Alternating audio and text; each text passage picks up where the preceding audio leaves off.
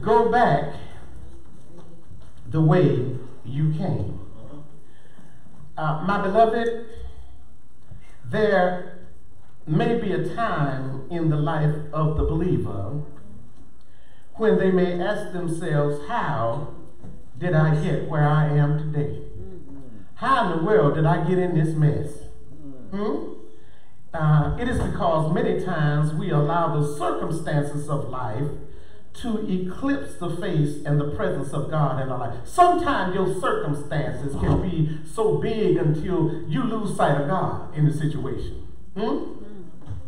Instead of you acknowledging and understanding that God is in the situation with you, and there's no situation that you can be in that God's not there already, many times we allow the circumstance to eclipse the face of God and the presence of God in our lives. When that happens, we begin to suffer. I want you to pay attention this morning, because I'm going to share with you some of the problems that we are having in the church, and I'm going to share with you some of the problems that you're having right now. So when this happens, we begin to suffer from spiritual depression. Do you hear me, somebody? When we suffer from spiritual depression, we are out of the will of God.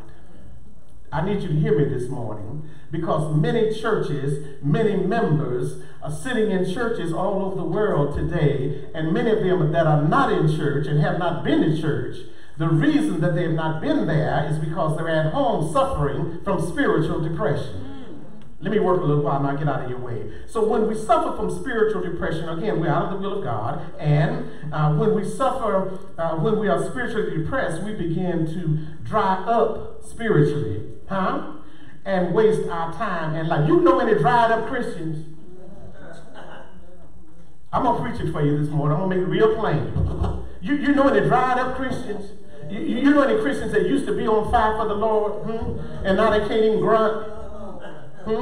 Amen. Well, there's a reason for that. They are suffering from, and they have succumbed to spiritual depression. Amen. And so as a result of that, we are physically and emotionally drained.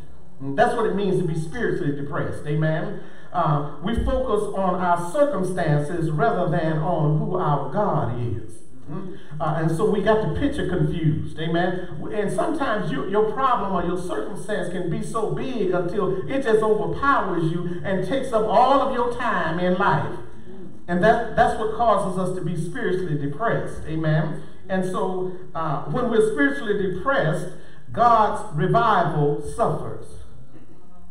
There cannot be a revival within the church. There cannot be a revival in the person because of spiritual depression. Amen. And not only that, Satan and the enemies of God are delighted that fellow believers become discouraged. They're just delighted. You're talking about giving Satan the victory. All he has to do is see the spiritual depression among God's people, and he starts jumping up and down and laughing, clapping his hands. Amen. When we are spiritually depressed, we abandon the promises of God. Talk to me, somebody. And then when we become spiritually depressed, we are prevented from meeting and mastering our responsibilities to God. Do you know that when God saved you, he gave you a responsibility. He gave you something to do for him in his service. Amen. And that's for every saved person. Amen. And so when we're spiritually depressed, we cannot meet his responsibilities. Amen. We cannot master what we're supposed to be mastering for him, because what we are dealing with is mastering us. Amen. And so many believers think that they are alone when they're spiritually depressed, but they're not alone. You feel alone. We just go home from church and sit down and stop going. Don't go back no more. Get out of the ministry. Don't do nothing. And even go all the way down to, if you got money, if you got an offering, you stop doing that too. Don't send that either. Spiritual depression. Sometimes in the life of believers, we feel alone, especially when we are surrounded by, watch this, unbelievers. First of all, you're outnumbered. You're a believer, you're saved, and you're surrounded by unbelievers. You're outnumbered. I'm going to leave you alone in here. Amen. And so there are times when we may feel that we're the only ones on earth still standing for Christ. Only somebody still lifting up the blood-stained banner. Only somebody still trying to serve. Amen. Many times we end up in a place where we never thought we would be. Spiritual depression. I want you to watch that. So in the text here, the prophet Elijah. Now I'm going to show you how spiritual depression can come on. The prophet Elijah found himself spiritually depressed. Despite the great things that he had accomplished for God, he was spiritually depressed, and his life seemed to be moving in a downward path instead of an upward path. You know what got him depressed? I'm telling you what got him depressed. He had worked a mighty miracle through God on Mount Carmel. Between God and Satan. Talk to me, somebody. Amen. And King Ahab saw what he had done, what God had done through him, and he told his wife by the name of Queen Jezebel. And what Queen Jezebel said, she sent a message to Elijah. Go tell him that since he has killed all of the prophets of Baal. Oh yeah, Elijah was a bad boy. Anything that wasn't godly, anything that wasn't attached to God, God gave him the power and the authority to shut it down. And he shut it down on Mount Carmel. And was a great swordsman. Killed up a whole bunch of folks for God. A whole bunch of demons, a whole bunch of devils. That's what I'm talking about. Amen? And so Queen Jezebel sent word to him. Said, since you have tore down the altar of Baal, and since you have killed all Baal's prophets, I'm going to take your life before the sun go down. Elijah took off running. Spiritual depression. Listen, you got some bullies in the church. Get up in your face and swell all up. And because you can't defend, you get scared. All of a sudden now you spiritually depressed. Well, I got to take me a Sunday off. Laugh all you want. I'm just telling you what you're dealing with. Instead of making sure you right back there the next Sunday, say, now what else you got? So he was spiritually depressed, and his Christian life, instead of going upward, it was going down. That's what depression, spiritual depression will do for you, amen? And so God had wrought a mighty miracle through Elijah on Mount Carmel. God had brought rain through his prophecy, amen. Elijah had killed all of the false prophets, and the people of God had begun to turn back to God. That's what Jezebel was so upset about. And that's why she wanted to take Elijah's life. You'll find that in the scripture. Look on the Facebook site. Queen Jezebel, the wife of King Ahab, swore that she would have him killed for his ministry. Do you hear me, somebody? Did you catch that? I said getting killed for your ministry. I want you to catch that, Whole lot of folks got killed for their ministry, and they ended up being spiritually depressed. God gave them the voice to sing like a mockingbird, but somebody told them they was tired of hearing them, and stopped singing. Kill your ministry. Are you hearing me? And so as a result of that, he took off running. Amen. And he went into a state of spiritual depression and felt that it was time for him to run for his life. There are a whole lot of folks. The reason they're not at church this morning, the reason they have stopped coming, they're on the run for their life. They're spiritually depressed and they're on the run. Why? Because they didn't ring up heaven. And so as a result of that, God is able to fight your battle, amen? And so he thought that he could get out of the reach of Jezebel. First of all, look at what he was running from. He wasn't running from nothing. He was running from a woman. Now, different thing if he had been running from God, but he was running from a woman, and a woman that didn't believe in Jehovah God. Do you hear me, somebody? We can do the same thing. We can allow unsaved folks to put us on the run. Okay. Just because everybody's at church don't mean they're saved. And so he thought that he could get out of the reach of Jezebel, but the devil will go to any extent to destroy a servant of God. If Satan can get you on the run, he got you. And he'll run you all the way down in the ground. Run you back home, and you will never come out the house no more. In lockdown. Satan got a whole lot of folks in lockdown today. But they got an excuse why they can't and why they don't. They're in lockdown. The excuse sounds good, but I can tell you what's behind the excuse. What's behind the excuse is Satan. Amen? And so the only way to escape the reach of the devil, is to go to heaven. Did you hear that? The only way you're going to escape the reach of Satan is go to heaven. Now, to go to heaven, you got to make preparation. And so Elijah carried with him the gloomy thoughts. Watch this right here. And the spiritual depression. Those gloomy thoughts that just kept coming up again. The guilt trip just kept coming up again. What happened to him? What Jezebel said to him? What he thought was going to happen to him just kept coming up again. Amen. Those gloomy thoughts and the spiritual depression. And then he did what a whole lot of us do. Watch this. He had a pity party. Yeah. Come on, man. Where's the pity party? Listen, you've been in this church for a whole month, 2 months. Somebody called you on the phone. And they're trying to find out what's the problem and blah, blah. And what do you want to have? First of all, before you get to the problem, I got to have my pity party. So he had a pity party here. And he had a pity party on himself.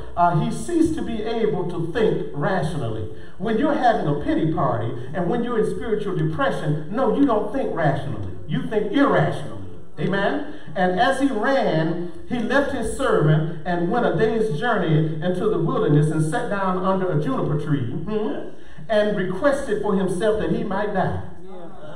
Lord, just end it all. I don't even want to live no more. I don't even want to be your prophet. Just end it. Spiritual depression. Amen? That he wanted to die. He told the Lord that he had had enough. Amen? And then asked God to take his life. Do you hear me, somebody? That's pretty bad off, isn't it? God does not accept resignation, saints. All right.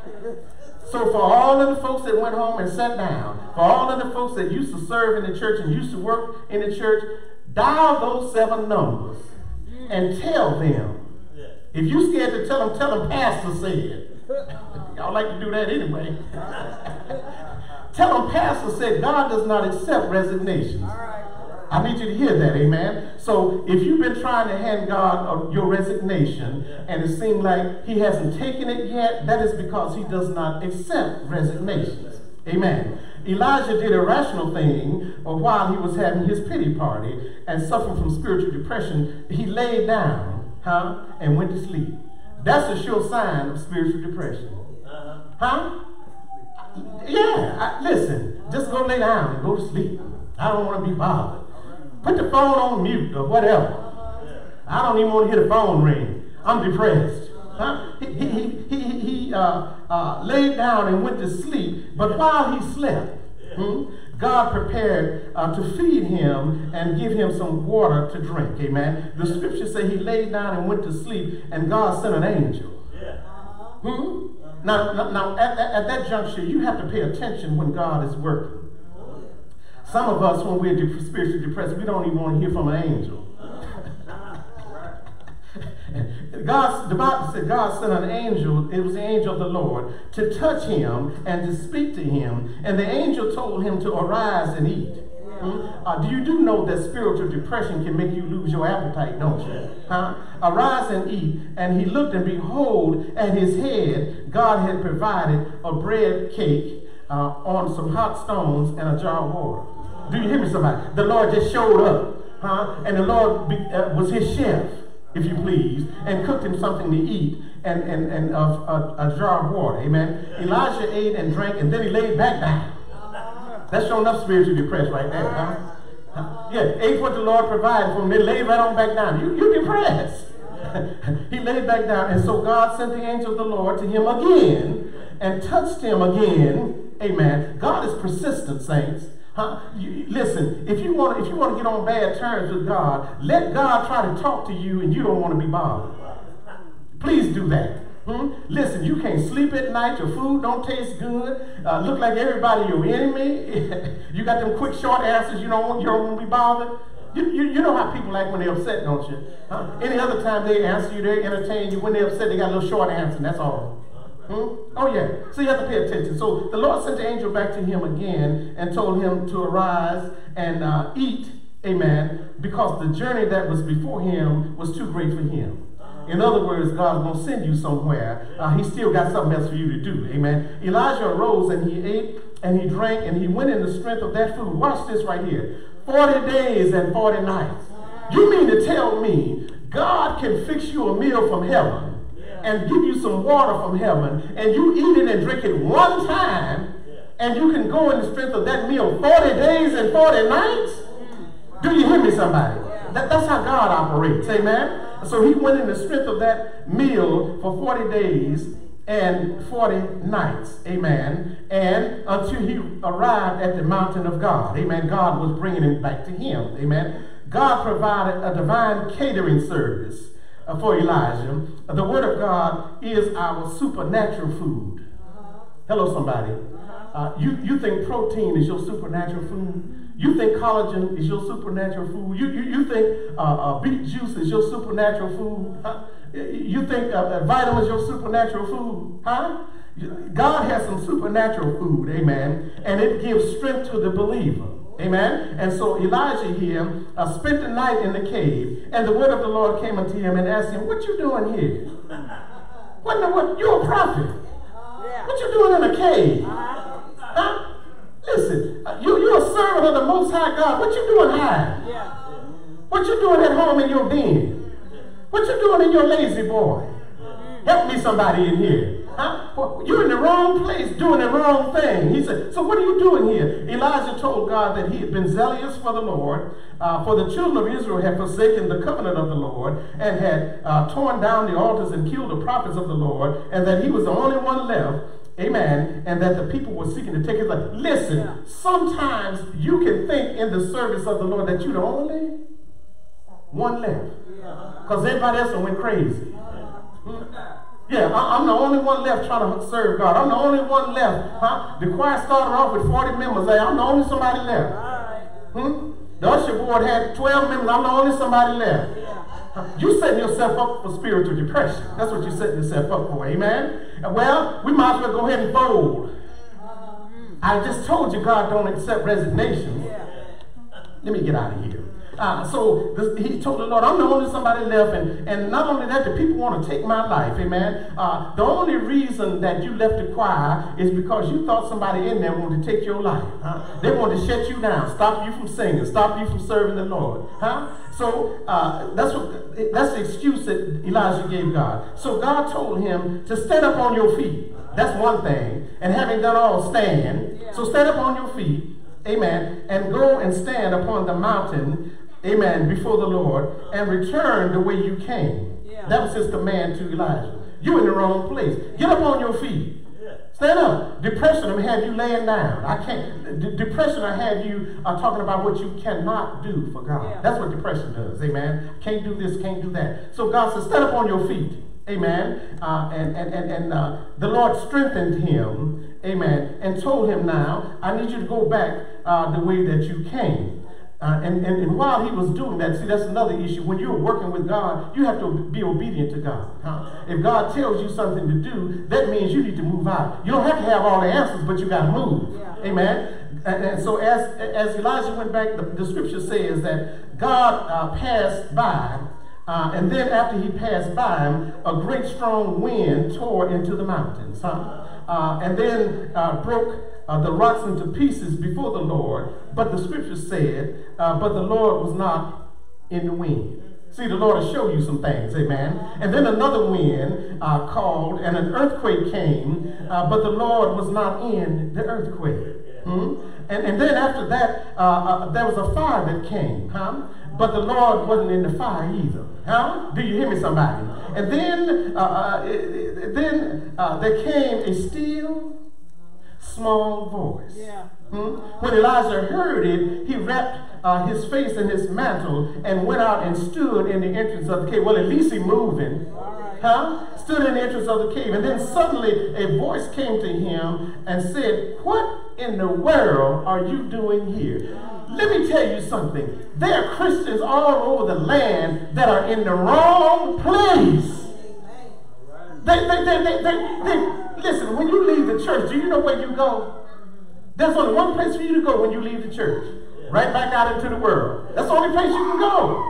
And that's where he was, amen? When Elijah heard the voice of God, he told him the same thing that he had told him before. "Well, I'm known to somebody, and they want to kill me, and they've torn down your altars, Lord. They're doing this, and they're doing that. And I'm the only somebody left." That's what he told him, amen? And the Lord had to tell him again, "Get up and go back to Damascus. Go back by the way of the wilderness in Damascus. And then when you get there, I want you to anoint Hazael to be king over Syria." What God was telling Elijah is that your work is not finished yet. Amen. I have some work for you to do, and it's my plan that you're going to carry out, because you're worried about you the only somebody left, and everybody want to kill you. Yeah. So God said, go back the way you came. Amen. And then I got some folks I want you to anoint. Watch this right here. I got an army that you don't even know about. I want you to anoint. Anoint Hazael, amen, king over Syria, and then anoint Jehu. Now, can I tell you a little bit about Jehu? Jehu was a bad boy. Not only did he know how to handle a sword, but Jehu carried some knives, you know. And if you got close enough to, he'd cut you off of it, you know. That's kind of guy he was. If you stepped up on him too close, you get cut up, and somebody would have to tell you bleed. And so I want you to get Jehu, and I want you to anoint Jehu as well, amen, because I'm going to use him in the service of the Lord. He's supposed to be king over Israel, amen. And then Elijah was told to anoint Elisha, amen, as a prophet that would take his place. See, God already has somebody to take your place, but they're not going to take your place until it's time. Do you hear me, somebody? And Elijah will begin to make excuses for his spiritual depression. The reason that many believers have stopped worshiping and serving God is because many of them are spiritually depressed. And they don't know it. They feel, ain't nothing wrong with me. So, baby, what's wrong with you? Ain't nothing wrong with this. What makes you think something wrong with me? Well, first of all, you're spiritually depressed, because you're not where you should be, and you certainly are not serving God. Amen? And so that's a sign of spiritual depression. God also told Elijah that he always has a plan for his people. When Elijah was spiritually depressed, God assured him that he was not the only prophet left. We talked about in Sunday school. So God said, I got 10,000 prophets that have never bowed their knee. And they've never kissed Baal. They've never committed any false worship. God always has somebody to do his bidding. Amen. God said that I got 7,000 prophets in Israel which have never bowed to Baal, and they have never kissed him. Amen. Yeah. God knew Elijah better than Elijah knew himself. Can I tell you, God knows you better than you know yourself? You can talk about I don't feel like it all day long. But when you don't feel like serving God, there's something wrong, and that's called spiritual depression. Yeah. Amen? And so he knew him better than he knew himself. And he knows us better than we know ourselves as well. The journey of life is too great for us. And not only that, but we cannot be victorious in ourselves. This life that we live is too great to try to overcome it by yourself. You can't overcome it by yourself. There are too many obstacles. There are too many problems in life. Amen. And so it's too great for us to try to be victorious on our own. We need the strength of the Word of God in our lives. Amen. So the Lord provides the Word for us so that we can walk with Him and for Him. When God provides His Word, He wants us to walk with Him and for Him. Amen. And then it's how you walk. The Bible said that we're to walk by faith. Amen. And then we're to walk in love. Amen. And then we're to walk cautiously. Amen. And then we ought to be consistent in our walk. Amen. And then we ought to be Christ-like in our spirit. A whole lot of the reason that we're depressed it has to do with how we walk. We're trying to walk on both sides of the street at the same time. And you get tore up and messed up. because that does not work. Amen. And so God's question to Elijah is the same question he's asking the spiritually depressed saints today. What are you doing here? Elijah went from God's powerful prophet to a caveman. Huh? God's powerful servant to a caveman. Amen. Spiritual depression can get a believer into the wrong place and out of the right place. The right place is the body of Christ. The wrong place is the world. Amen. And so the right place for a child of God is the church. Now, nobody can hide in secret places where they think God can't find them. I don't care how far you live from the church. God knows where you live. I don't care if you got a safe room in the house. You think can't nobody go in there but you hear me in there as well. Amen. And so you're not going to be able to hide from God. Amen. Now, other people have tried to hide from God. I'm going to call it roll and then I'm going to leave you alone. You remember a man by the name of Jonah. I got to get out of here and leave you alone. God told Jonah, I need you to go to Nineveh. Huh? Jonah turned around and got on his ship and went to Tarshish. I got to get out of here. Well, anytime that you go in the opposite direction that God has told you to go, I need you to understand that that's a downward spiral. Because Jonah went down to the ticket office and paid his fare to go in the wrong direction. And then Jonah went down in the ship. And when he got down in the ship, Jonah went to sleep. Do you hear me, somebody? Out of the will of God, out of order. But can I tell you that God knew where Jonah was? And guess what? God sent a storm. God will send a storm in life. As a matter of fact, he'll send a storm just to get your attention. Jonah was on a ship going in the wrong direction, and a storm broke out, and the captain started telling the men, the storm is so bad we got to throw some stuff overboard. They started throwing food overboard, medicine overboard. And one of the men came and told the captain, said, sir, we got a man down in the hull of the ship, sleep. Wake him up and bring him up here to me. When he woke Jonah up and took Jonah on top side, the captain of the ship asked Jonah, what is your name? My name is Jonah. What is your occupation? I'm a prophet. Well, what you doing on this ship? Mister, I'm on the wrong ship, going in the wrong direction. Well, I tell you what you want to do. I tell you what y'all do to ease this storm. Stop throwing stuff overboard and throw me overboard, because I am the cause of the trouble. They threw Jonah overboard and instantly the storm stopped, but God had a fish that he had prepared for Jonah. Do you hear me, somebody? So Jonah went down to the ticket office. He went down in the hull of the ship, and he went down in the belly of the whale. Do you hear me? And then the whale took him down in the deep blue sea. I'm trying to leave you alone in here. But Jonah thought he was in the hideout. And so God knows how to find us. Well, I'm going to call one more roll. I'm going to get out of your way. But you know the story about Prodigal, don't you? Yeah. Prodigal decided that he didn't want to follow the rules, and he wanted everything that belonged to him and that came to him, because he was going to take his inheritance, talk to me somebody, and then he was going to go into a far country, amen. He was going to rear back, amen. He was going to enjoy life. He was tired of the rules and the regulations at home. But can I tell you, what he asked for was not his, it belonged to his father. And so you know the story, don't you? And so what I'm trying to tell you here, as I get ready to take my seat, that is that there are many prodigal folks in the church. Do you hear me, somebody? Well, you got some prodigal usher board members. I'm not after anybody, I'm just saying what I'm saying.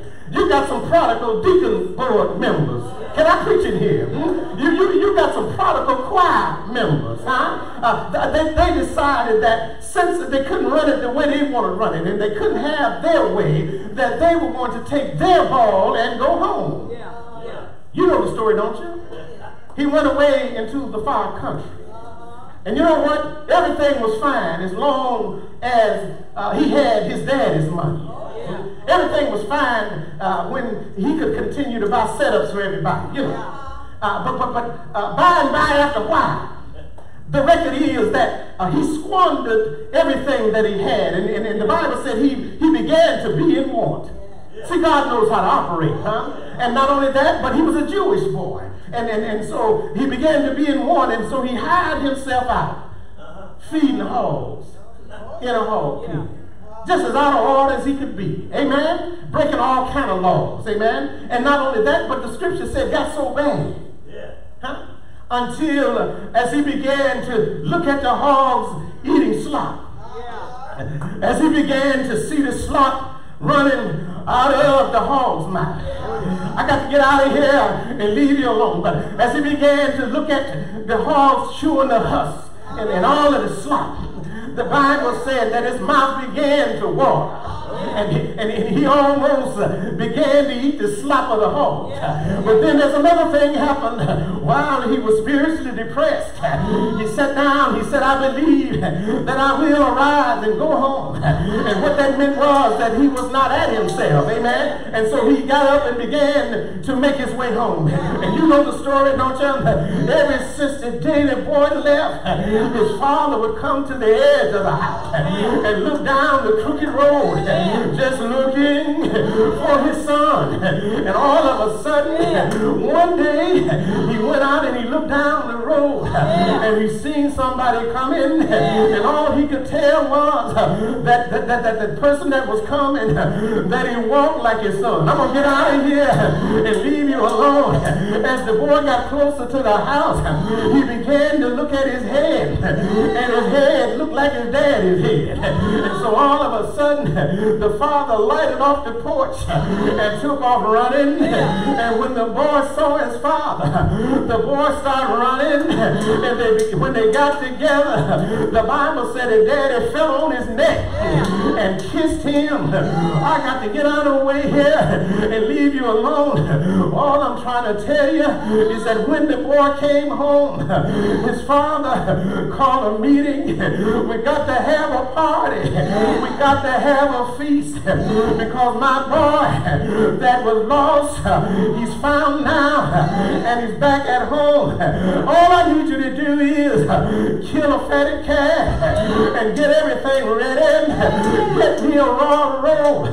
Bring my jewelry box. I got a necklace that I want to put around my boy's neck, and then bring my ring box. I got some rings that I want to put on his finger, because I'm going to reconcile him back home to me. And all of a sudden, there was a big party because the boy had came home. Well, I'm going to leave you alone here. And all I'm trying to tell you is that we've got to be careful that we don't fall into spiritual depression. And to keep from falling in spiritual depression, you've got to go back the way that you came. I don't know about you, but when I came to the Lord, I was weary, I was wounded, and I was sad.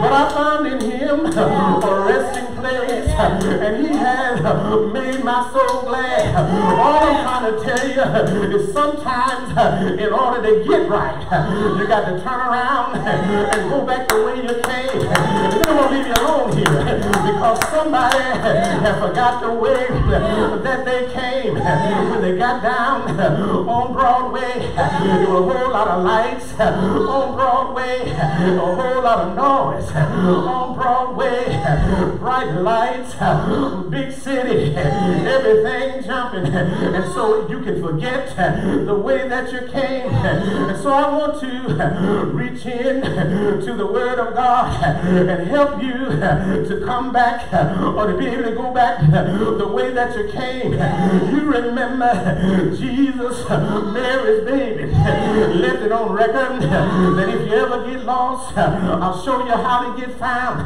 Jesus said, I am the way, the truth, and the light. No man can come to the Father but by me. And so if you get lost, all you got to do is turn around and walk in the way. Turn around and walk in the truth. Turn around if you're in darkness. Look for the light and then just walk to the light. I got to leave you alone, but I dare not tell you about a hill called Calvary. Is there anybody in here that know about Calvary? It was on Calvary that Jesus, Mary's baby, and God's son. It was on Calvary that Ezekiel's wheel in the middle of the wheel. It was on Calvary, Amos' plumb line in his hand. It was on Calvary that Jesus suffered, bled, and then he died. It was on Calvary that they took his clothes off. It was on Calvary that they put a thorn or crowns on his head. It was on Calvary. I got to get out of here and leave you alone. He was a king and should have had a crown, but they got some thorns and some thistles, and then they had a vote. I got to get out of here and leave you alone. They began to vote, and they began to plant a crown, and in that crown, it was a crown of thorns, and there were 72 thorns in the crown, because when they voted, there were 72 members of the Sanhedrin, and so when they voted to put him to death, it was a unanimous decision. All yeas, we're going to put him to death. They took the crown and shoved it down on a holy head. When they shoved it down, they pierced his brow. Blood came streaming down. Blood for the remission of sin. The Bible said that Jesus hung his head in the locks of his shoulder and gave up the ghost. They took him down and laid him in a borrowed tomb. 3 days and 3 nights as Jonah was in the belly of the whale.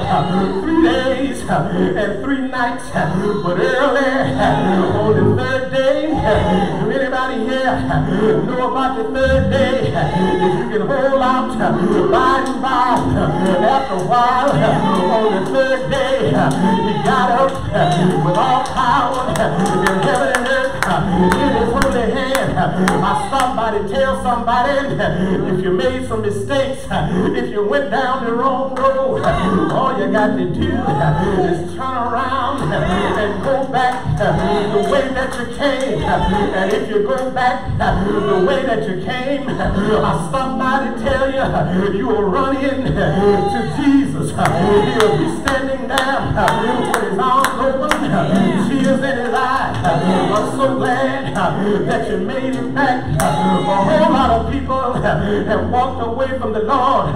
They've been spiritually depressed, and they've never been able to make it back. They wanted to come back. They tried to come back, and sometimes shame will make you too proud to come back, but you ought to turn around and come back.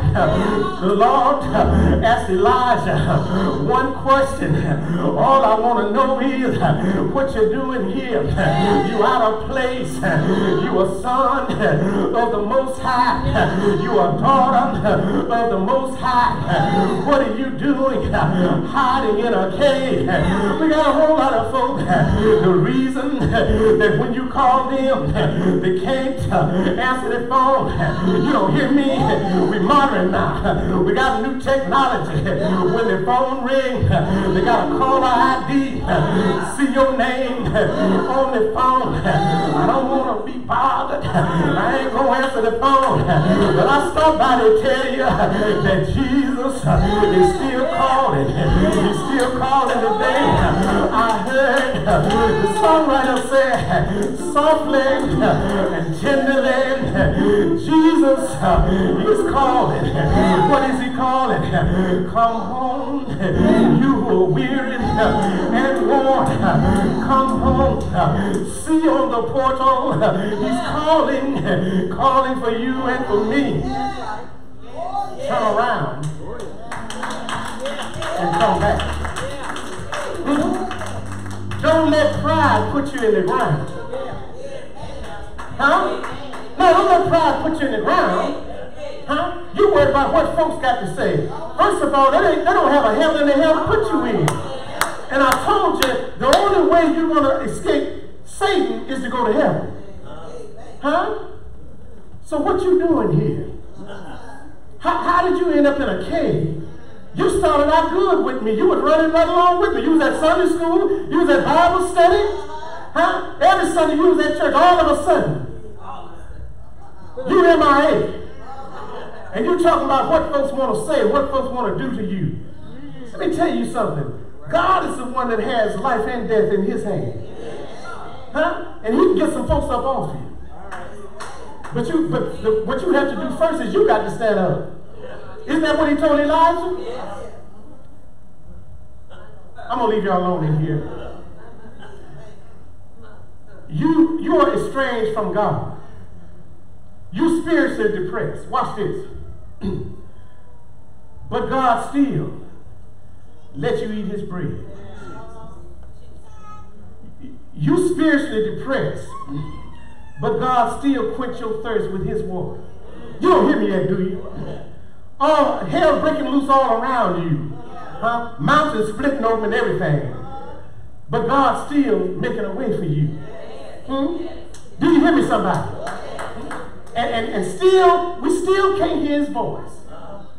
I got to church here this morning, and I was unlocking the door. I went back there to the prettiest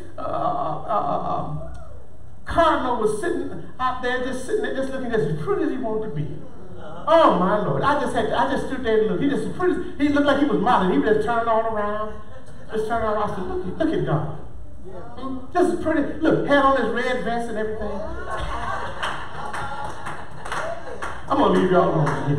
I'm just trying to show you the glory of God. Amen. That's all I'm trying to tell you. But come back the way you came.